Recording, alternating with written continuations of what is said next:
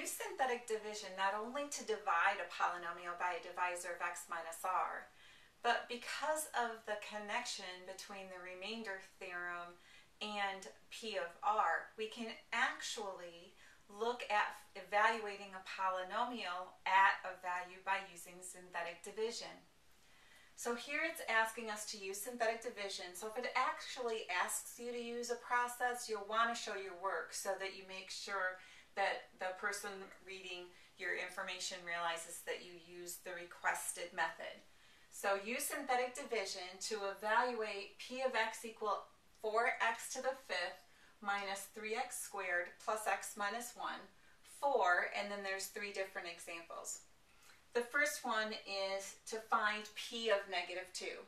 Now definitely, if you want to double check your work and make sure that you're getting it right, you could take out all the x's in P of x, replace them with negative 2, follow your order of operations of doing exponents first, then the multiplication, combine your like terms, and get your polynomial value.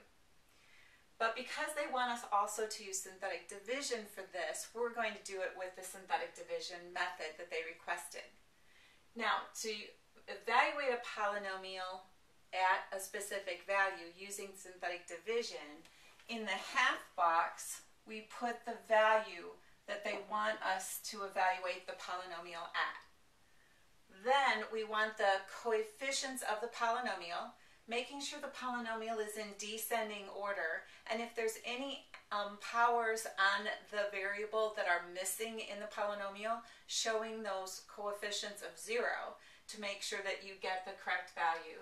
So here, 5th power, and then 2nd, 1st, and no power. It is in descending order. But if I think about the countdown, 5, 4, 3, 2, 1, none, then I have an x to the 5th, but I don't have an x to the 4th, and I don't have an x to the 3rd before I get to the x to the 2nd. So I'll need 0 coefficients for those missing terms.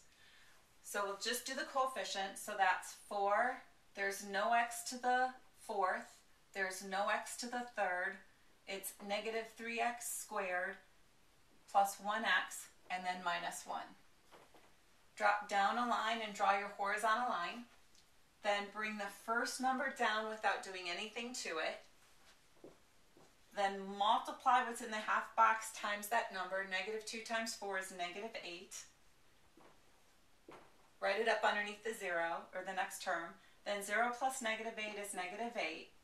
Negative 2 times negative 8 is positive 16. 0 plus 16 is 16. Negative 2 times 16 is negative 32.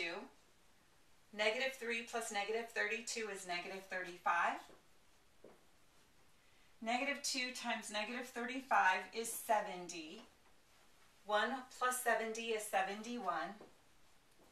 And then negative 2 times 71 is a negative 142. And then my negative 1 plus negative 142 is negative 143. So P of negative 2 comes out to be the value of the remainder, negative 143. Another thing you want to make sure is that you state what your answer is from what they asked you to do in the question. Some of these types of questions want you to write the quotient times the divisor plus the remainder form, or some want you to state the quotient and the remainder. This one asked me to evaluate the polynomial. So since I wanted to evaluate the polynomial at a particular value, I want to state that I know that this remainder is the same as the polynomial value I get out when I take and put r through the polynomial. So I want to make sure that I state that P of negative 2 is negative 143. So let's go to the next one, P of 3. So for P of 3, I'm going to put 3 in the half box, put my coefficients of my polynomial, drop down a line, draw my horizontal bar, bring the first number down, then multiply. 4 times 3 is 12, and then add. 0 plus 12 is 12. Multiply. 3 times 12 is 36, then add. 0 plus 36 is 36. Multiply. 3 times 36 is 108, and add. Negative 3 plus 108 is 105. multiply 3 times 105 is 315. Add 1 plus 315 is 316. And then multiply 3 times 316 is 948. And add negative 1 plus 148, or 948 is 947. So P of 3 is 947. Now this also works if I'm evaluating my polynomial at a non-real complex number. So here we're going to put the 2i in the half box, put my coefficients of 4, 0, 0, negative 3, 1, and negative 1. Drop halfway down, draw the horizontal bar, bring the first number down without doing anything to it, and then go through the same process we did when it was a real number. So 2i times 4 is 8i. 0 plus 8i is still 8i. 2i times 8i. So if you don't remember how to multiply your complex numbers, make sure you go back and review that, especially if you're dividing by a complex number that has a real part as well as an imaginary part. So 2i times 8i, 2 times 8 is 16, I times I is I squared. So that's 16i squared. But remember, I squared is negative 1. So 16 times negative 1 is a negative 16. Now 0 plus negative 16 is negative 16. And then multiply again. So 2i times negative 16 is a negative 32i.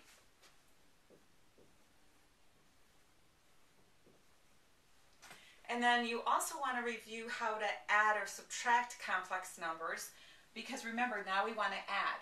Well, negative 3 doesn't have an I after it, but the negative 32i does. So when I take negative 3 and combine it with negative 32i, they're not like terms. So I just write negative 3 minus 32i.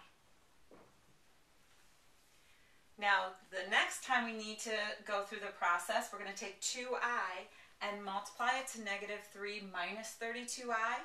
So remember that 2i needs to distribute to each term. And then you also need to remember that I squared is negative 1. So 2i times negative 3 is a negative 6i.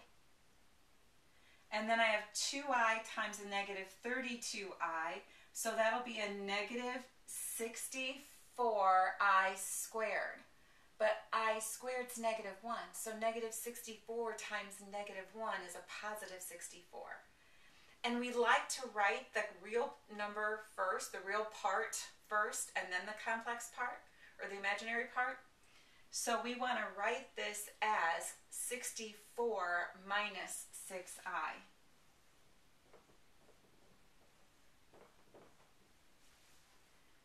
Now we want to add. 1 doesn't have an I, so 1 is going to be added to the real part of the complex number. So 1 plus 64 minus 6i is 65 minus 6i.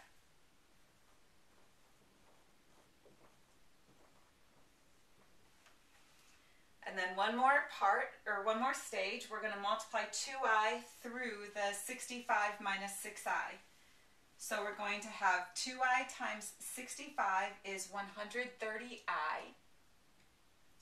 And then 2i times a negative 6i, well, that's negative 12i squared. But negative 12i squared is negative 1.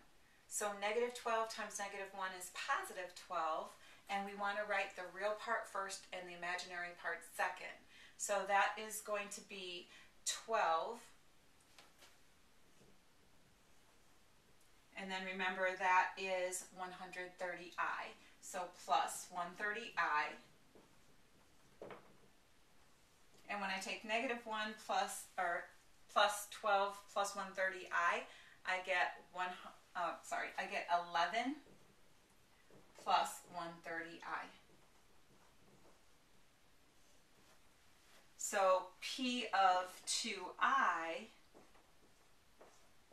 is 11 plus 130i.